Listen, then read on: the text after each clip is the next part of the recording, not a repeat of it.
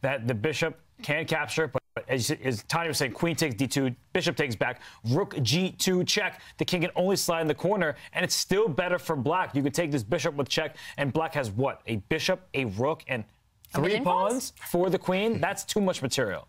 Yeah, eventually it feels like this pawn should promote. This looks very strong for black, but maybe he wants something safer. Maybe he doesn't want to give up the queen. Here, it looks forced. Rook d2, not this square, but you have to move your queen. I'm wondering whether you can run away to this side, one of these squares. I'm not sure where you go. You are 3 pawns up. It feels like with a few accurate moves, you win this game if you're Hikaru. But Fabiano, he is trying, and this on the board now. Black queen attacked.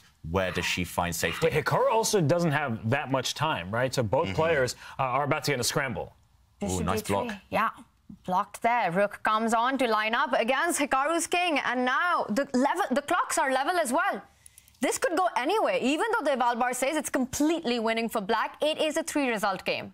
Yeah, 3 extra pawns for black, but that means nothing when you've only got 15 seconds left with such an open king. Okay, he hits the white queen, kicks her back, but still no way to safety for black yet. And if Fabi can keep harassing that black queen, maybe swing the white rook back where it came from. There we go.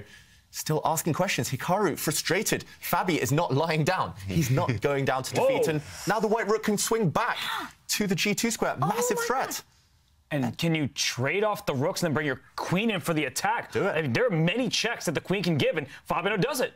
Yeah. How do you dodge all the checks that are incoming? Whoa. And Fabi, he's just relieved with the position. This is the best position he's had all game now. And now it is Hikaru who is on the defense, on the board, and on the clock. Yeah, I don't think you can escape all the checks. Evaluation bar says it's pretty much level now. Fabi can start grabbing pawns even if he wants to. And where's the black king going to hide? I don't see it.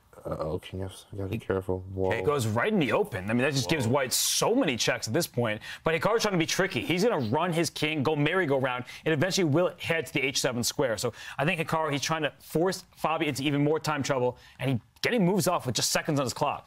Yep, diagonal checks are always a good way to start the game, and Fabi made that last move with 2 seconds left. He gives another check, but safety, there's safety for the black king.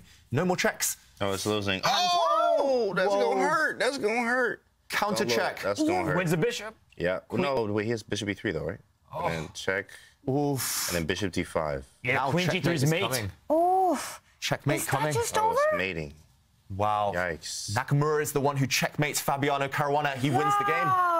Wow. Hikaru Nakamura, after another big hustle, takes the lead in his match. And the finish, what a fantastic way to end this game 3. That was absolutely insane. We see Hikaru there. He can't believe it. He throws his hand, but he's done what needed to be done. He takes the lead in the match. I still don't understand that expression.